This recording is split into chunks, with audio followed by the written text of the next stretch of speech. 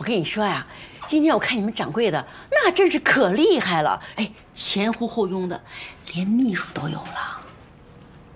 他现在连秘书都有了。当然了，那大长腿，那身材可性感了，真的我都看到了。哎，今天我还看见他们的女老板了，听说是婉玉的同学，一点都不像那么大年纪啊。那大长腿，那性感，满脸的胶原蛋白，都能掐出水来。我知道，他们老板人长得是很漂亮。你说他们那老板长那么妖娆，跟你们掌柜的来来往往，那时间长了，能不能插出点火花来什么的？不会，肯定不会。我金大哥不是那种人。哎，你以为你们掌柜的是什么人啊？他这个年龄段的男人吧，正是精力旺盛。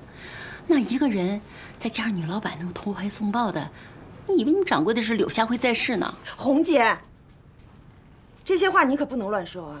你传到邻居那儿也还好说，传到我们家老太太那儿，那不就炸了锅了吗？哎呀，我才没那么缺德呢。我不跟你聊了啊，我回家做饭去了。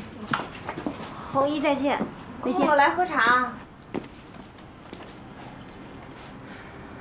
妈，秀儿，你可别听你红姨胡说八道啊。她那人就是嘴快。你金叔是什么样的人品，我最清楚了。各位老总，这杯我是替秦总敬各位，好吧？我干了，你们随意。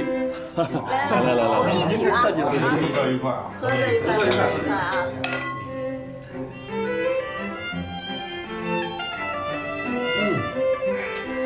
哎呦，王总，你看，好嘛，我再敬您一杯，单独敬您。哎，客气了，行。上次那个客户还是您给介绍过的，谢谢您啊，多亏您介绍。哎，来，敬你一杯。噔噔噔，噔噔噔，噔噔噔噔噔，你干嘛呀你？怎么样？好看吗？好看，谁送的呀？不告诉你。哎呦，还保密呢，是不是丁一丁送你的呀？他怎么会送我这个呀？我都病成这样了，连个电话都不给我慰问一下。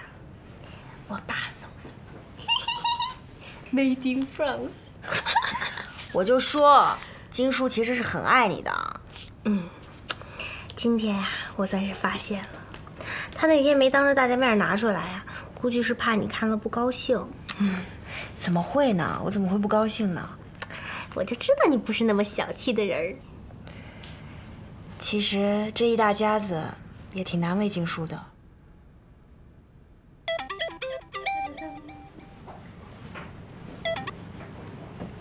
喂。啊，我是郝锦绣。啊，是家政公司的呀。有人找我去做小时工，照顾老人，1小时100呢。太好了哦，我干！你等一下，我记一下地址啊。帮我记一下地址。我都这病成这样了，你还要去当小时工啊？那谁照顾我呀？1小时100呢。你说。等等，你说的这家主人是不是姓丁啊？啊，对不起，我不去，以后这家的活你都不用找我了。谢谢。什么情况？你说这丁一丁是不是抽风了？给家政公司打电话，指定要我去他家，肯定是有想使坏，我才不上当呢。哎呀，估计是他被丁爷爷关禁闭了，手机也没收了，最关键的是把我也给拉黑了。哎，你把你手机给我看看，我看看他朋友圈。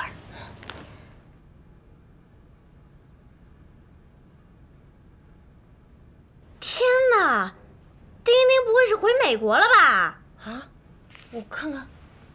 嘿，你说这人也是哈，这回去也不打个招呼，也不说一声，这什么人呢？害得我还以为他被爷爷关禁闭了呢，真的是气死我了！这什么人呢？讨厌死了！我就说这个人不靠谱，你偏不信，太不靠谱了。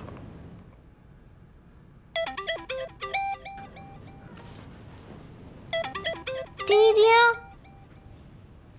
不接，挂了。这么晚他打你电话干嘛呀？甭理他，这种人啊，拉黑了，眼不见为净。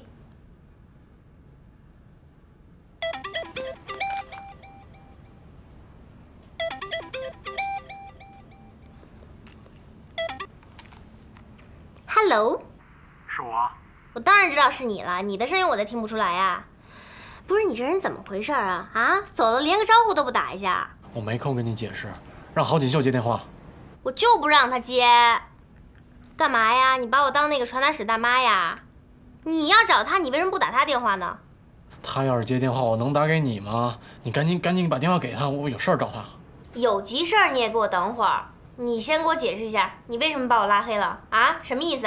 你还敢说？要不是因为你，我都不会被我爷爷赶回美国。那我也不知道他们会去找你的，我也是无辜的。哦，对了，你那天给我喝的是什么解酒药啊？啊，从你家回到我家之后，我就一直肚子疼，到现在。你不是想减肥吗？少跟我装蒜。你让郝锦绣接电话，我有事儿找他，我真有事儿。接吗？不接。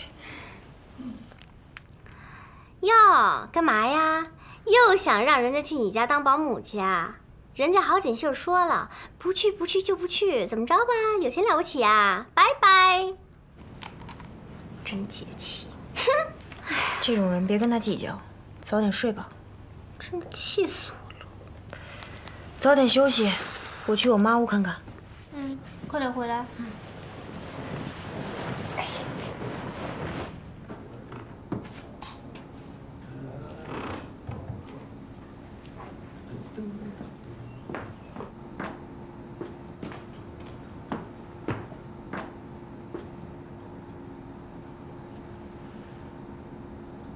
经书到现在还没有找到学校，肯定很为难。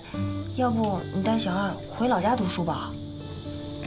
实在不行也只能这样了。可是我不想回老家，我想在北京上学。